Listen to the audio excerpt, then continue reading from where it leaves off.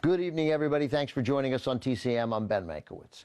It's our last night showcasing the films of the alluring, talented, and mysterious Kim Novak, our star of the month. Our next movie gave Novak an opportunity to play a challenging, dramatic character from an acclaimed tragic love story by W. Somerset Maugham. From 1964, it's Of Human Bondage. Set in Edwardian England, it's the story of a well-to-do young medical student with a club foot who falls obsessively in love with a Cockney waitress. Unfortunately, the waitress is only interested in using him and his money, leading to tragedy and heartbreak for both of them and tears for everyone watching. Novak stars as the coarse, restless waitress with Lawrence Harvey as the forlorn med student. The story was first brought to the big screen in 1934 with Bette Davis and Leslie Howard in the leads.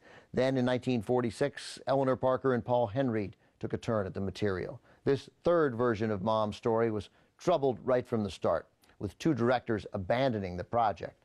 It began with Henry Hathaway, a director noted for his westerns. When Hathaway quit, screenwriter Brian Forbes tried his hand at directing his own work, but it proved too much for him. He does have a cameo appearance in the film, though. Finally, director Ken Hughes finished the film. In addition to the directorial merry-go-round, there were rumors that the film's stars, Novak and Harvey, did not get along well. Novak had a history of feuding with her leading men, William Holden, Tyrone Power, and Kirk Douglas, to name a few.